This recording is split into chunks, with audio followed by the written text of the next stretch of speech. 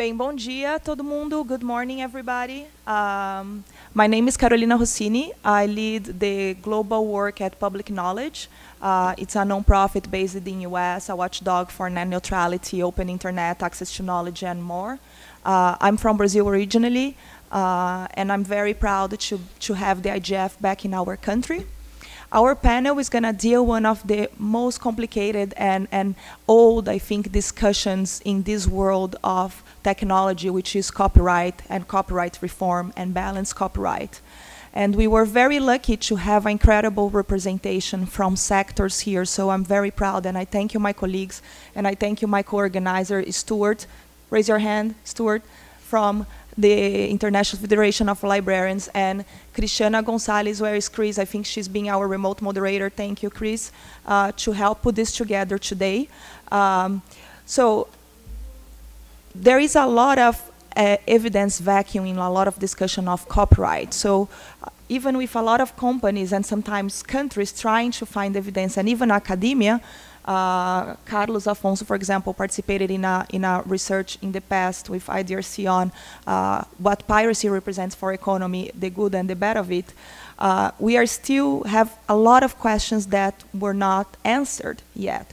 So I think I pose the challenge for our panelists, and I would love to call them provocateurs instead of just panelists, to think about this today. So this discussion, we're going to go in a certain order, and I asked the panelists, our provocateurs, to actually refer to 4 main questions. So in their 4 minutes, 4 to 5 minutes, they're going to refer to them. Do the rules, as they exist in specific countries, add to or detract from economic growth? Do the copyright rules, right? Is the copyright system strengthening internet potential to boost economic growth and promote cultural diversity, and how to balance those? How copyright reform could be an incentive for economic development in developing countries and least developing countries? Is it possible to achieve balance between all those interests, including internet users, right holders, and internet companies, ISPs, etc.? So these are some of our core questions that have hunted and actually inspired a lot of us to work in this field. So I want to start with José Vaz. He's from the Brazilian ministry, so bear with us. I'm going to have to do some form of simultaneous translation here because this room doesn't have simultaneous translation. And then after that, we're going to move forward. Thank you, José. Good morning, bom dia, and I apologize because my spoken English is so weak, but Carolina will help me. Então, respondendo às questões, as questões todas podem ser resumidas em uma só, eu creio. São 4 perguntas que podem se reduzir a uma. Em que medida a regulação do copyright, do direito autoral, pode favorecer ou não o crescimento econômico e a promoção da diversidade, né? So what he's suggesting is that the questions we have posed can be summarized in one question, which is in what measure copyright and regulating copyright can serve this distinct interest of promote economic development and diversity. Eu responderia, iria refazer essa pergunta, né? Que eu acredito que o copyright pode sempre proporcionar o crescimento econômico. A pergunta seguinte é, em benefício de quem? Uma regulação ela pode beneficiar monopólios ou pode beneficiar um conjunto de atores mais amplo. Assim como... And he has a regulator, he works at the Ministry of Culture in Brazil, which is the responsible for copyright reform here right now, has a very important question to answer, which is which audience we need to address. What are the benefits, and is it society or companies? Who is our audience? E a outra questão é que a regulação ela pode favorecer o acesso da sociedade à educação, à cultura, ao conhecimento, à informação, ou pode dificultar esse acesso. Então, assim, todas as possibilidades existem. And the regulation can actually facilitate access to knowledge or create barriers to access to knowledge. So we have to be very careful when we develop regulation. E nesse sentido, o Ministério ele pensa em dois sentidos. O primeiro é que a chamada agenda digital do copyright, existem alguns tratados internacionais na WIPO, na Organização Mundial da Propriedade Intelectual, que nós entendemos que eles envelheceram muito rápido. A evolução da internet os tornou, eles têm seus méritos, mas a evolução da internet rapidamente os tornou anacrônicos. In this sense, the Ministry of Culture in Brazil sees this problem in two senses. The first one is regarding what Brazil calls the digital agenda of copyright. And by this, they refer to work done at the WIPO, the World Intellectual Property Organization in Geneva, and they think that the treaties that have dealt with technology are already old because internet and technology move so fast. E outro aspecto é o que se refere às limitações e exceções ao copyright, ao direito autoral. And the second aspect is that one that refers to exceptions and limitations to copyright. Historicamente, nós trabalhamos com uma regra conhecida como a regra dos 3 passos, que é uma regra interessante, mas que ela vem sendo interpretada ainda pensando o ambiente pré-internet. And in regard to the exceptions and limitations of framework, what they take into consideration is the 3 steps test rule. And o que mais? Da regra dos 3 passos. É que ela vem sendo interpretada. Oh yeah, and the unfortunate thing with the 3 steps test is a very difficult rule to interpret, and a lot of countries are interpreted in a very restrictive way.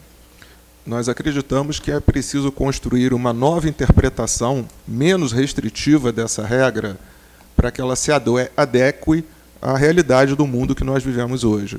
And he believes that we should come together to rebuild the interpretation of the 3 steps test in a way that facilitates better exceptions and limitations. Tem mais tempo? Tem mais 1 minuto.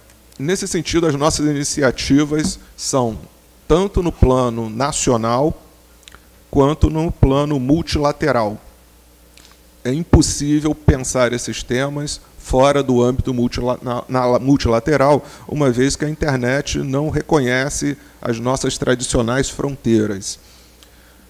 And it's very important, and Brazil thinks of that in 2 levels, at the national level and at the multilateral level. He doesn't think we can do differently way because technology does not know barriers. Nesse sentido, nós temos no plano interno incentivado uma discussão para a revisão da nossa legislação interna e no plano internacional com uma atuação na OMP, na WIPO, que inclusive no mês de dezembro nós apresentaremos um paper propondo uma rediscussão da agenda digital da OMP para o próximo ano. And the current actions in Brazil leading with this national and multilateral level, nationally is the copyright reform that has been going on for many, many years, and also at the international level at the WIPO, where Brazil is going to present a paper in the December meeting assembly to actually review the digital agenda of WIPO moving forward. So thank you very much, Jose. Okay, so now I would like to give the word to Catherine Oyama from Google. She's based in Washington, D.C., if I'm correctly.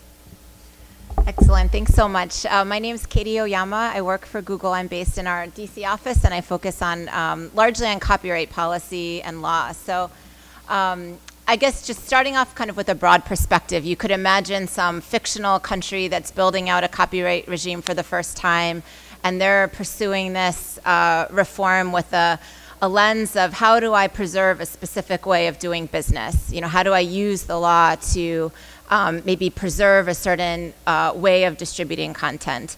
And sometimes traditionally, you know, in this fictional sense, it's been a very small universe of copyright lawyers, very specialized. You know, even in Washington, there were times when it was a table of people that would kind of sit and hash out these types of proposals. I think something that's happening today all over the world that's very encouraging is a broadening of the participation and the stakeholders in this process to really reflect policies that reflect the interests of authors and creators and innovation and online platforms, users that want to access content.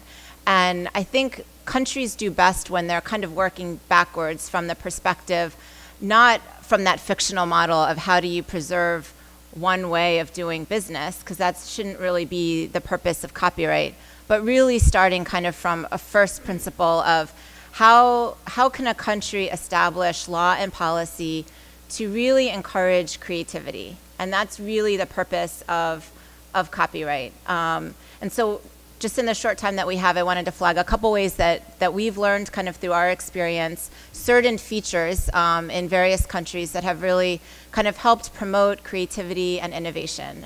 We're happy to say, you know, thanks to the internet, we have seen an explosion of creativity across a variety of platforms today, you know, all around the world, more music being produced, more books being written, you know, more films being created, more users able to access, and really barriers to entry for media and for content creation falling because of the internet. So today, things that can happen all around the world that were never possible probably even 10 or 15 years ago. You can have a young person who records something in their home, in their bedroom, in their bathroom. They upload it to the internet. They can reach a global audience. On our platforms, for example, on YouTube, there's a billion users that will come. And so if you have compelling content, you can reach an enormous audience. Companies like Facebook or Twitter or Google, YouTube, Pinterest, they will all tell you that protections for online platforms and copyright systems are crucial. So when you have user-generated content, making sure that platforms are not going to be sued or made liable just for what one user does, that's incredibly important. I think having a balanced system that has rights as well as fair use, that all of digital platforms are now relying on, is also extremely important. Fair use can be both commercial and non-commercial, and also I would say very simple and clear rules. So you want to encourage brand new companies, startups that have just a couple of people to enter markets. So having simple and efficient licensing through copyright, not super complex, not the kind of legal uncertainty that will create a lot of fear, but to actually encourage a lot of people to have a great idea and go to market. And then over time you can build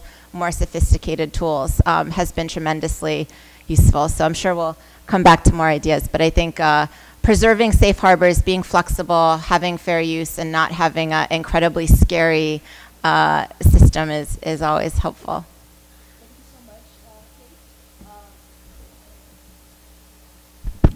Thank you so much, Kate. Now I would like to invite Paolo Lanteri from WIPO to speak. Thank you very much. I think I'll take the question regarding balance, and I would like to start with linking it with the intervention of Catherine that we just heard. That we are not here to hide that the system is actually facing some challenges, of course, but at the same time we have to recognize that there are also so many opportunities that have been taken by industries that are offering unimaginable services only a few years ago, and the user's freedom in accessing content, which is has reached level that were absolutely unimaginable only a few years ago. So the thriving market that we have just heard about is happen within the current framework. This is a fact. So we have this framework, it's challenged, but it's also in some way functioning as well. And I would really be interested in knowing the proposal of Brazil about reforming the digital agenda. As far as I know, the digital agenda in WIPO is, if we can still call it, digital agenda, is run and managed by the Standing Committee on Copyright and Related Rights, which the organizer of this panel has asked me to refer to in 1 second. So I'll leave it to that. But philosophically, we can debate whether the system is already fit for the purpose of striking the balance, whether the current flexibilities enable countries to have a large space of free uses, for instance, what is happening in the US, but also in the European countries like in the UK, where you have a long list of limitation exceptions that are actually tackling some of the challenges posed by the digital environment. So the three-step test rule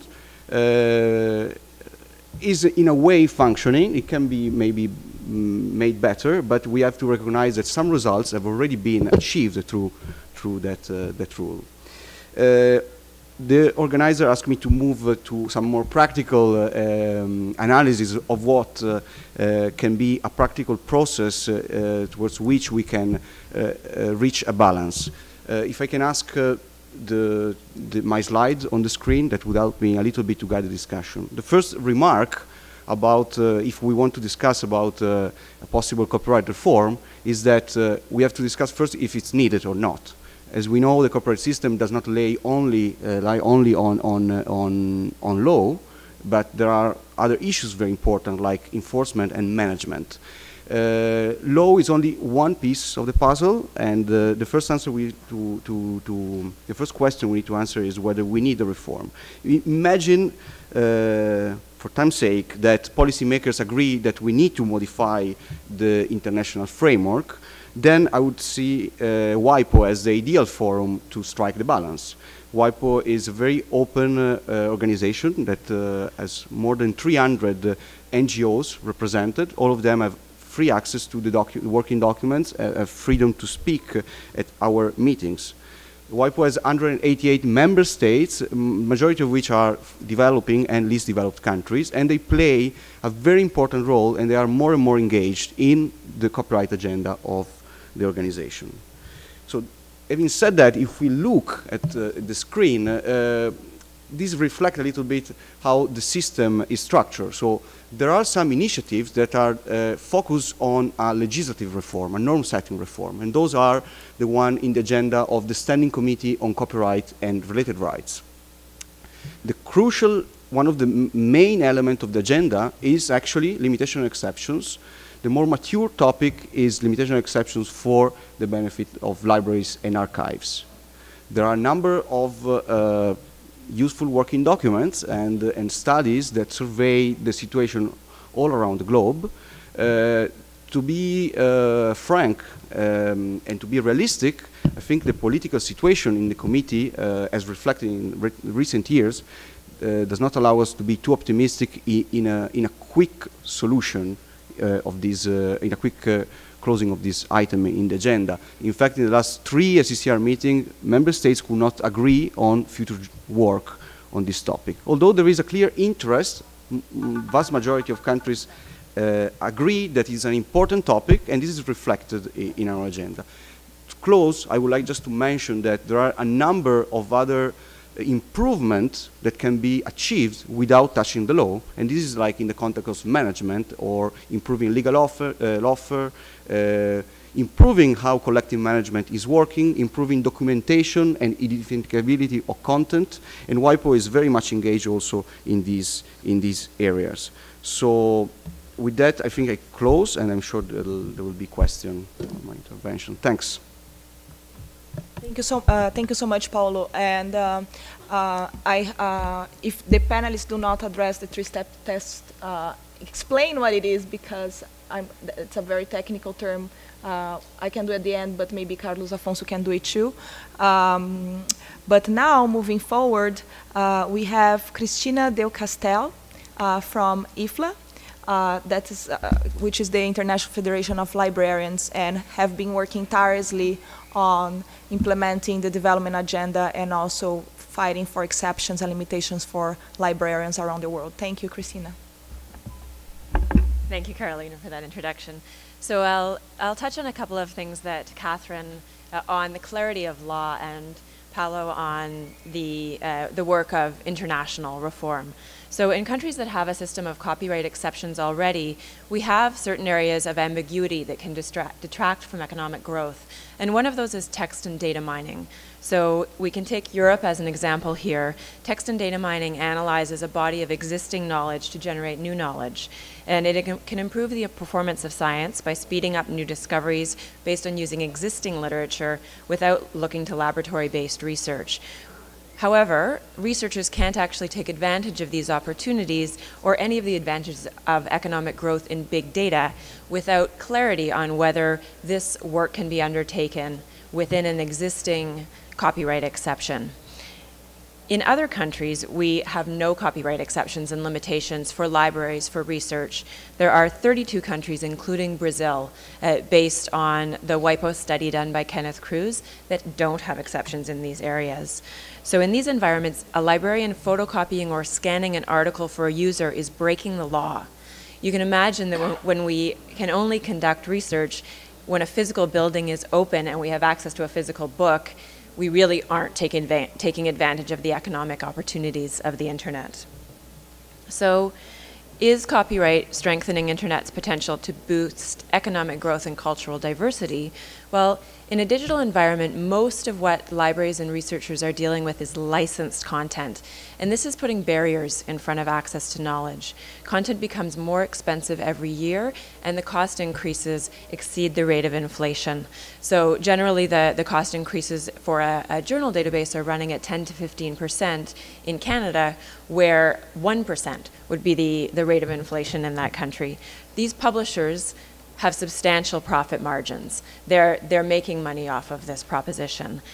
The other side of the high cost of licensing digital content is that libraries have less money for local content.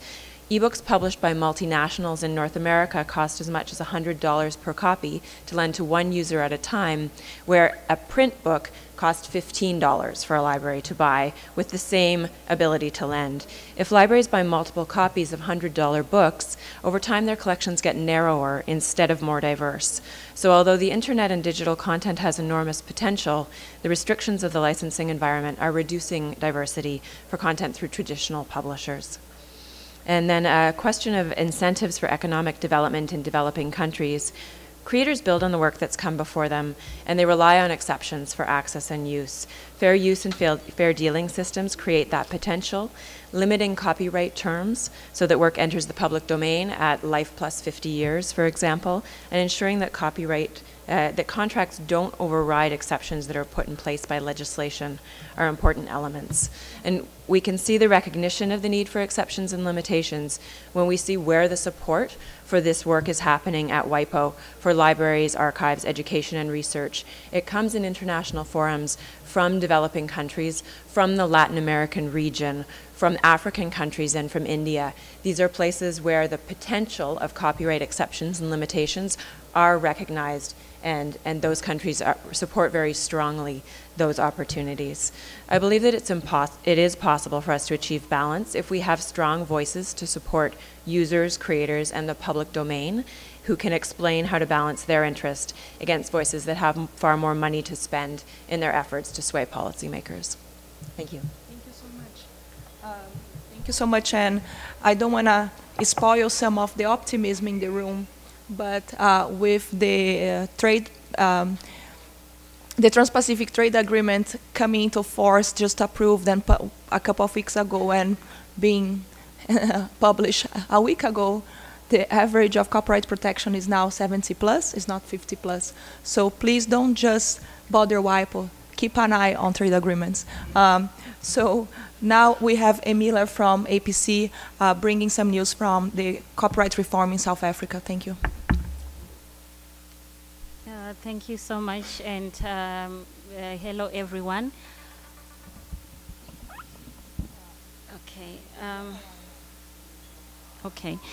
Okay, so in South Africa, the Copyright Amendment Bill has been released against the backdrop of the National Draft Intellectual Property Policy, which aims to deal with the fragmentation in the coordination of all matters related to intellectual property in South Africa.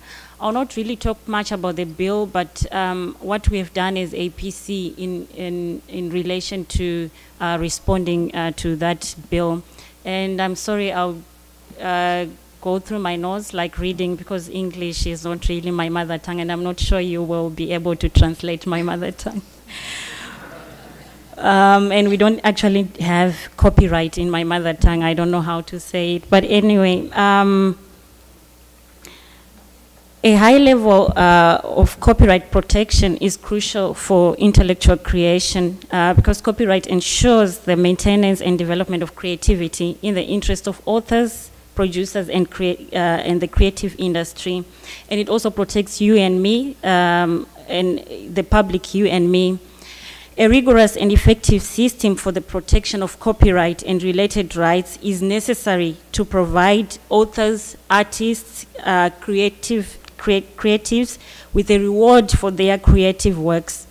The publishing sector, creative industry, makes an important contribution to the South African economy and to the African economy. But if you look around the room, there are not so many Africans here, because copyright, I think we need to put it on the agenda and discuss why it's important and what challenges or that it brings.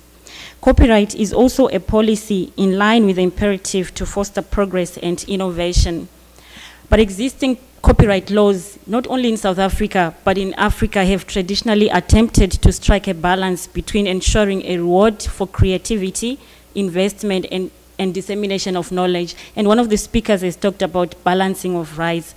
But we should acknowledge that the notion of balancing of rights is problematic, similarly to it being problematic when it's applied to balancing of security and rights and privacy, monitoring and interception. It often boils down to the balancing of interests of the powerful with the weak, the voiceless and those with the big voice, the big tech companies and some of us who don't even own anything. Powerful artists and performers versus those who are just starting out.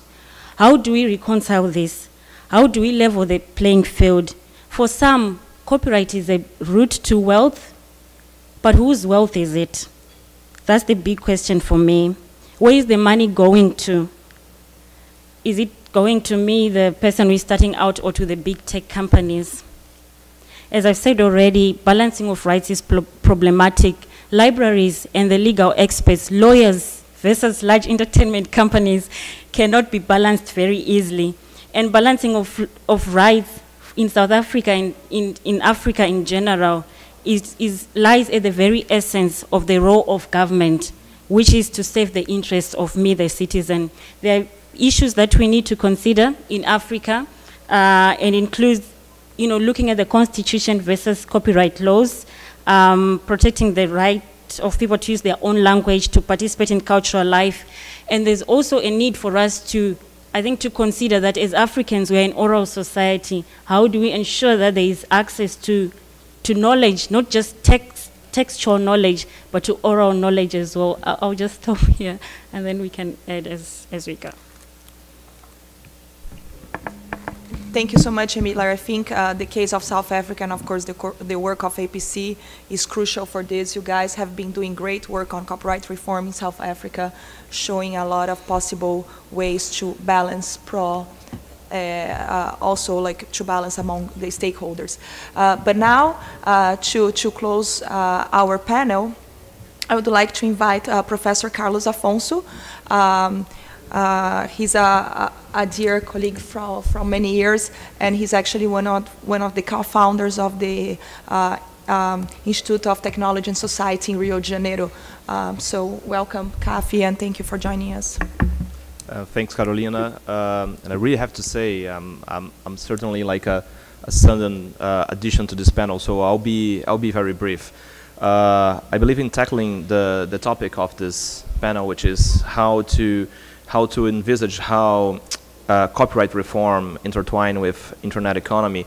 I would like just to highlight 3 issues for us to pay attention on, and a couple of them have already been mentioned in the panel.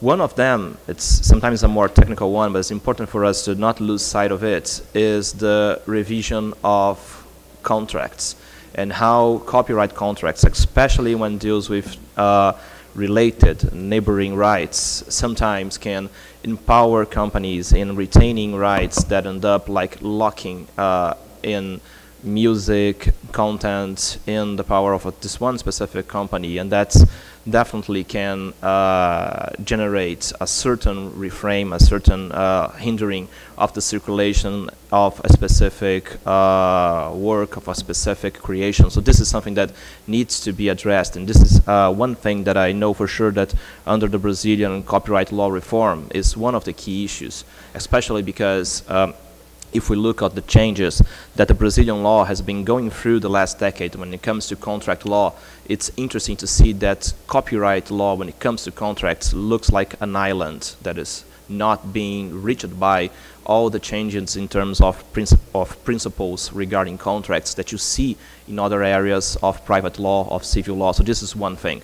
The second point that I would like to raise attention is the one that has been tackled right over in this panel, is the broadening of the limitations exceptions and the attention on fair use clauses. And that's something that, again, the Brazilian copyright reform has been paying attention on for a long time, and Vaz has mentioned that.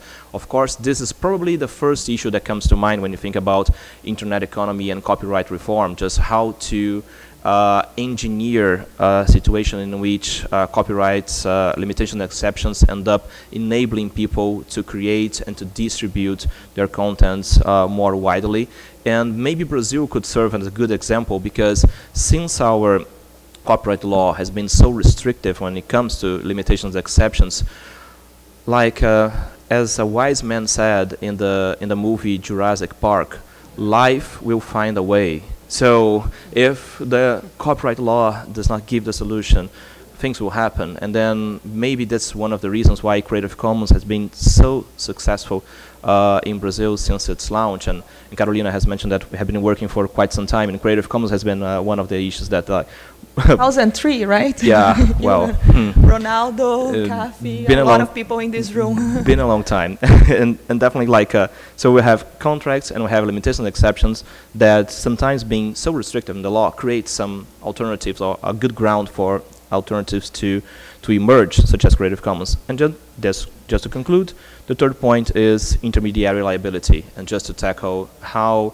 internet intermediaries liabilities is something that needs to be stressed on. We have the whole discussion in the US regarding the DMCA and the notice and takedown procedures.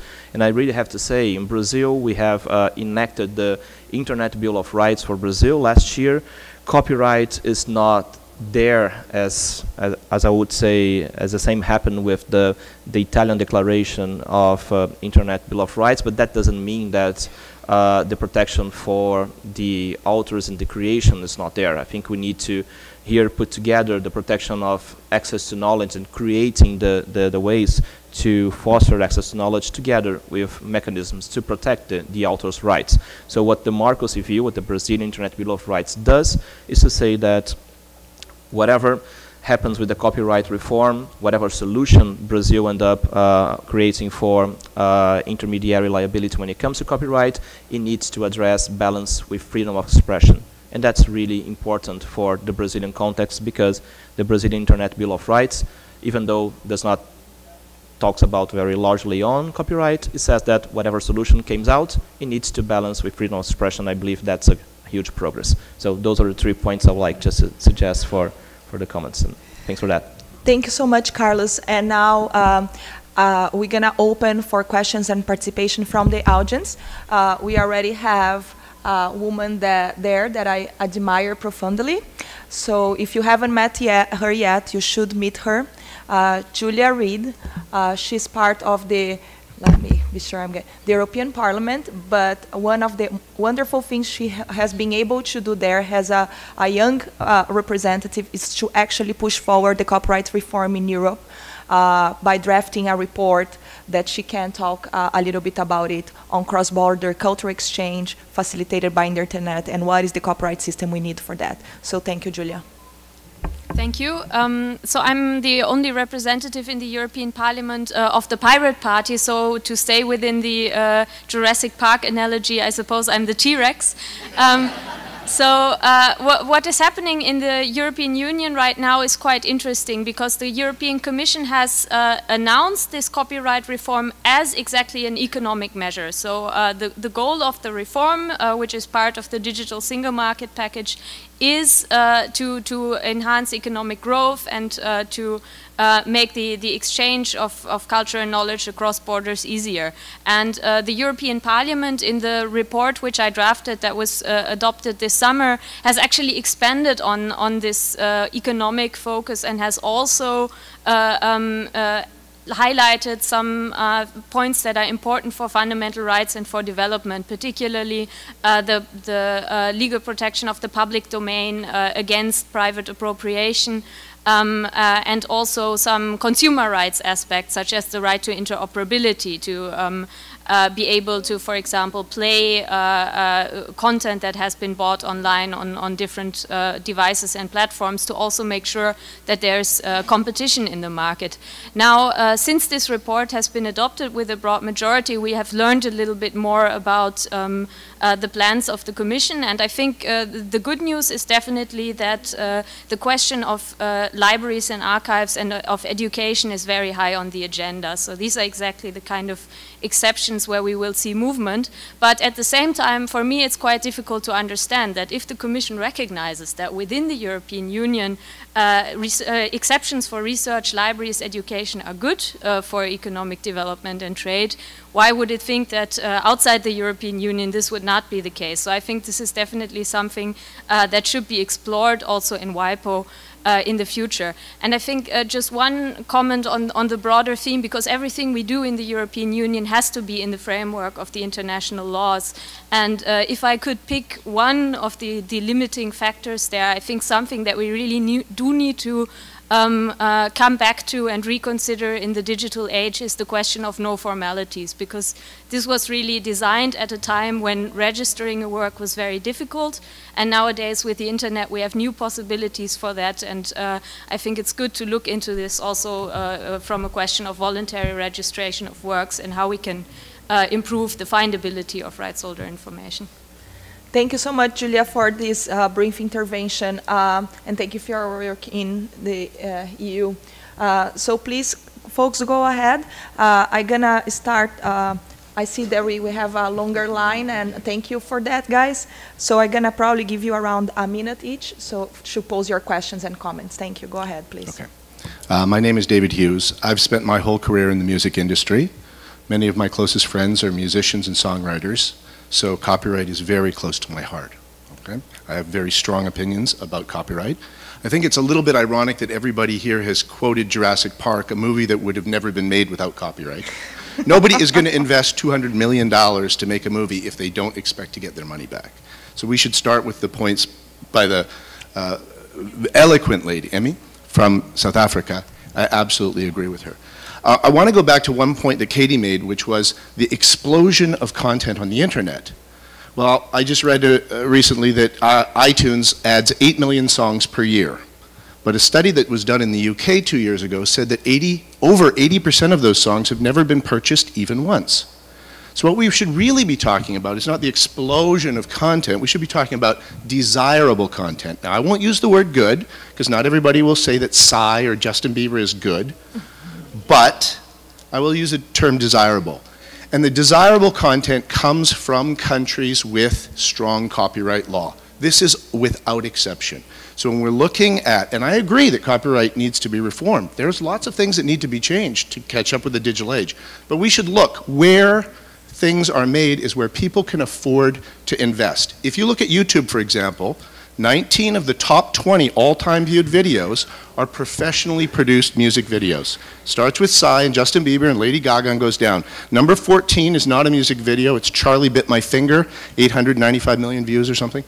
But that's the exception. What people want is professionally created stuff made by people who spent tens of thousands of hours honing their craft, and they can't do that if they can't expect to get the money back. And the only way we have right now to do that, to ensure that, is some form of copyright law. I said my piece. Thank you so much. Hello. Thank you so much for that, Dave. And I think it's important for us to try to find that balance. Please go ahead, introduce yourself, and the noise you're going to hear is the alarm. Okay? Thank you. Go ahead. Bom dia, meu nome é Luan Fergos, eu sou estudante de Direito na Universidade Federal do Fluminense e eu faço parte do programa Youth at IGF e também estou na construção do Observatório da Juventude na América Latina, junto com alguns amigos do programa. Minha pergunta vai ser para o Vaz, do Ministério da Cultura. Você falou das duas iniciativas do Ministério, principalmente a reforma de direitos autorais. As discussões institucionais, elas pararam há muito tempo e o projeto de lei está praticamente defasado. E eu queria saber como vai ser a perspectiva daqui para frente do Ministério, visto que a gente está com um Congresso super conservador e seria inteligente ou prudente colocar essa pauta em discussão no Congresso, visto que pode até ser maléfico para os defensores de direitos autorais. E eu queria saber qual é a perspectiva do Ministério em trazer de volta esse debate, porque a lei que foi discutida há anos atrás pode estar defasada, porque a internet já mudou dos tempos para cá. Obrigado. Just a quick translation. So he was asking to the Ministry of, to the representative of the Ministry of Culture, what are the next steps in the copyright reform in Brazil, because the bill has been lingering for a while. Você tem razão quando aponta uma certa defasagem. Ele se refere a um projeto de lei que foi concluído no ano de 2010 e que até hoje não conseguimos que entrasse no Congresso Nacional para se tornar uma lei. No entanto, nesse período, houve uma lei de iniciativa do Legislativo que atendeu a área da música, que o Brasil era um dos raros países no mundo onde não existia uma supervisão sobre a chamada gestão coletiva, as sociedades de gestão coletiva, collective societies, e passamos a ter isso. Quanto ao momento político que a gente vive, que dificulta qualquer projeto de lei do Executivo dentro do Congresso, é preciso saber aproveitar as oportunidades que o Congresso oferece. Essa lei que eu acabei de citar foi uma oportunidade e foi bem sucedida. Nesse momento, tem uma comissão especial na Câmara dos Deputados que está preparando uma mudança na parte das limitações e exceções. São 40 projetos de lei que estavam perdidos, foram unificados numa comissão especial e vai sair dali uma proposta de novas limitações e exceções. É uma oportunidade da sociedade se mexer, se mobilizar. Óbvio que, da nossa parte, também vamos tentar influenciar esse processo, oferecendo substitutivos e outras propostas para serem agregadas. Tem uma série de audiências públicas que já começaram. Então, é preciso estar muito atento ao trabalho dessa comissão, que mesmo que o Executivo não consiga ou não tenha força para uma iniciativa direta, nós podemos aproveitar a oportunidade que uma discussão que está dentro do Congresso e gerar uma boa solução.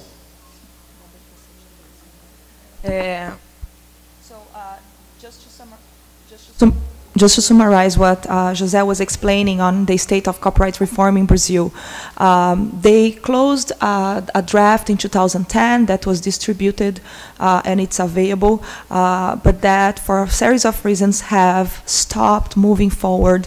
But one thing that moved forward was the regulation of music and collecting society and accountability of collecting societies in Brazil. And now, recently, a special commission was formed in the House of Representatives in Brazil to actually evaluate how things are and how things should move. We have more than 40 bills that impact copyright in Brazil, so this commission has unified those bills and will propose a new bill also in negotiations with the Ministry of Culture. We are in a very difficult moment in Brazil with all the corruption scandals that you guys probably have heard. So even with the executive have been lacking force because of the scandals, we all as civil society and observers should be paying attention to what's happening in Congress, because things will start moving and there have been public audiences already in that sense.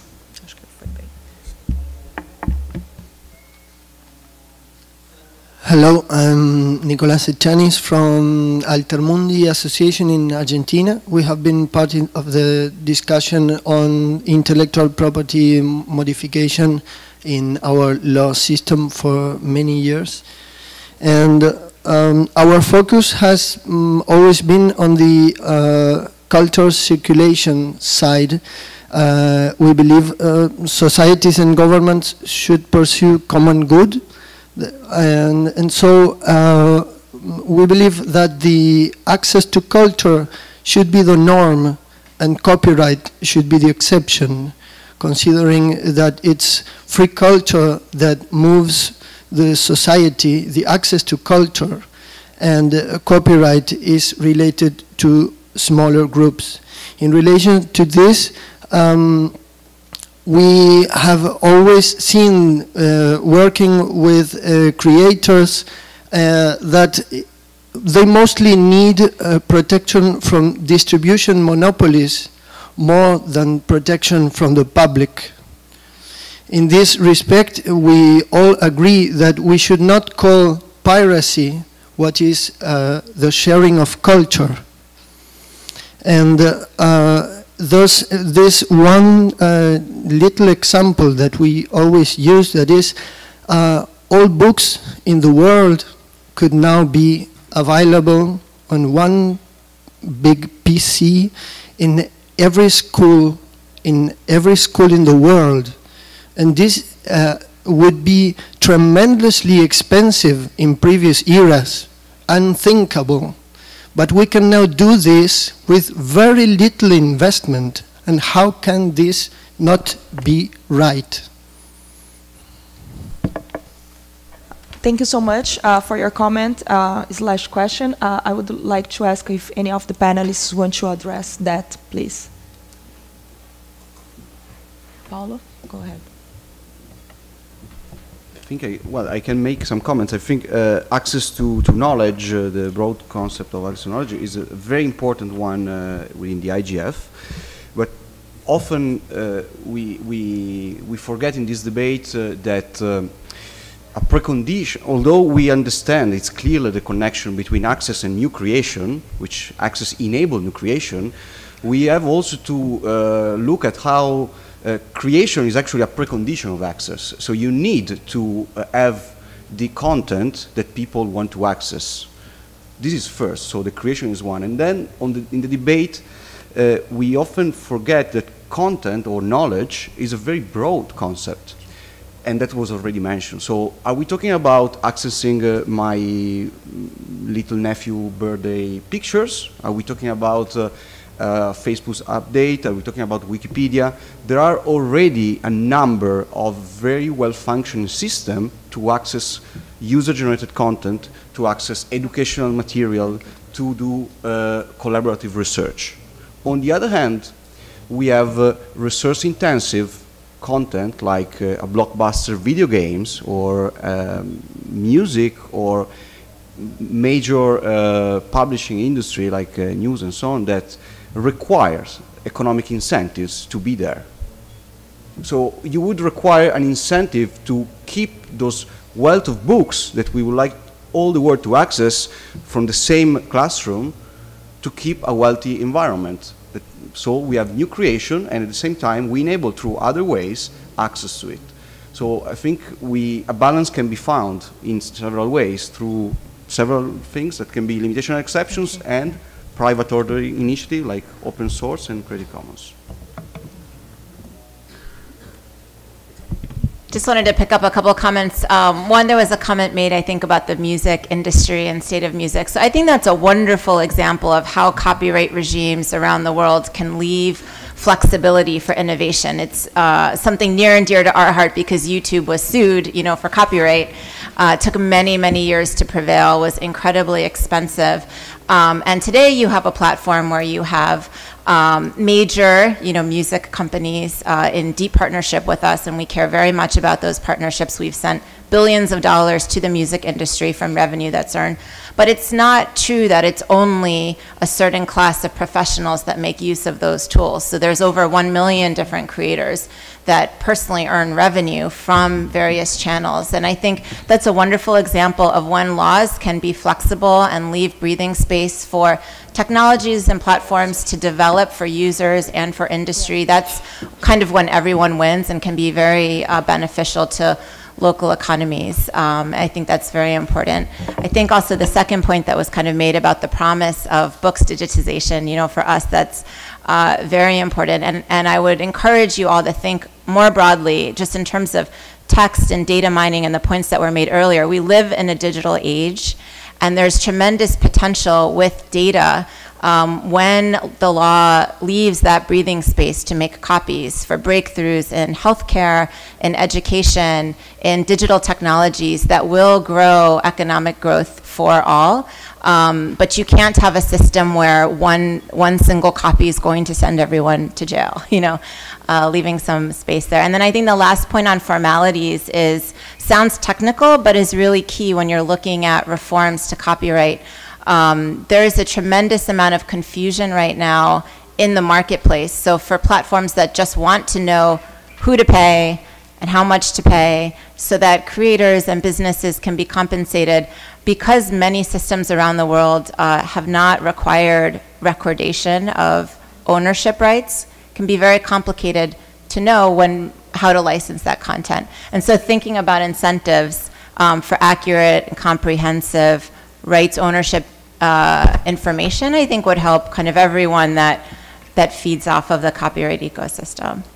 Okay, so thank you so much for that approach. And I would invite you both, sirs, to actually pose your question, and then we close because we just have 4 minutes left in this panel and we need to leave the room. So you two, and then the panelists are free to also make their final comments, please.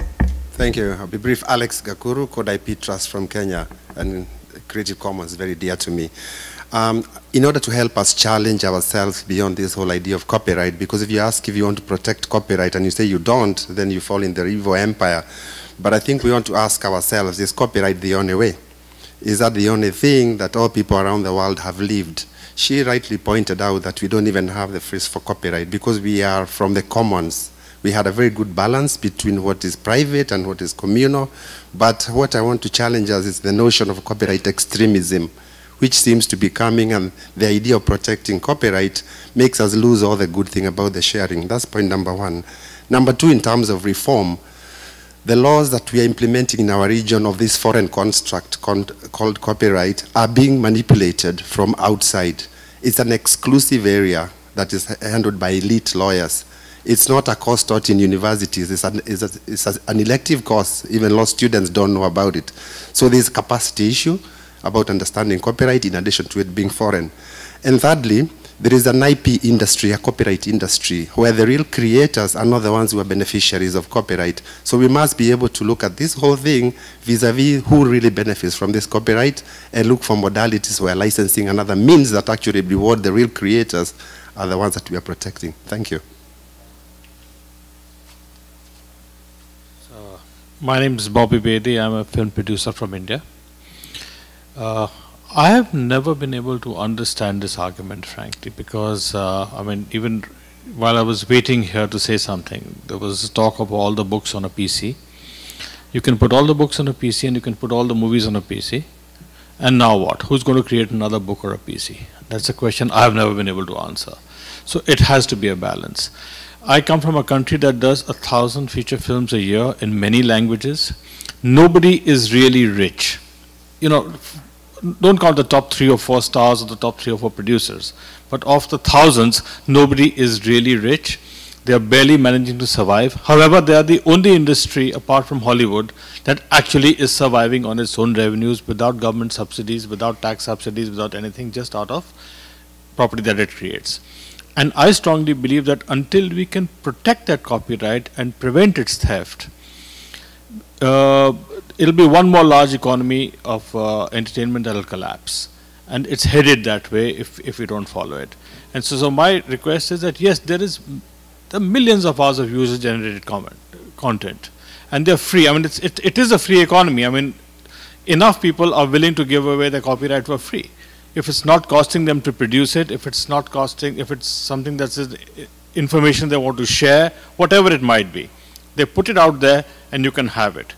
But the people who are trying to make a livelihood from it, the people who are trying to survive on that basis, you have to respect their right, and you have to respect the right for this property just as much as you do for any physical asset that they might own. Thanks.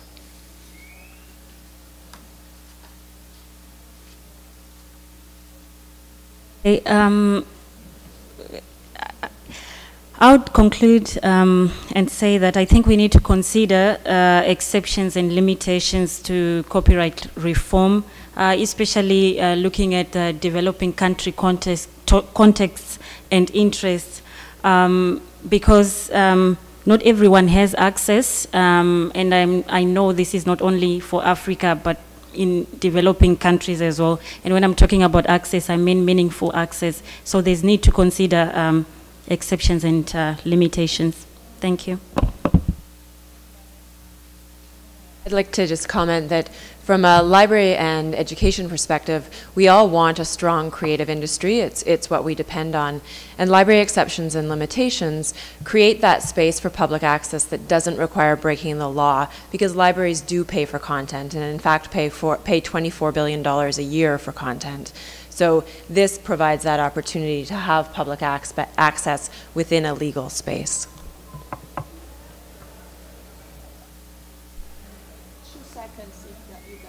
Yeah, I think I would just reiterate that call for looking for ways that copyright policy can incentivize, legal user access to compelling content.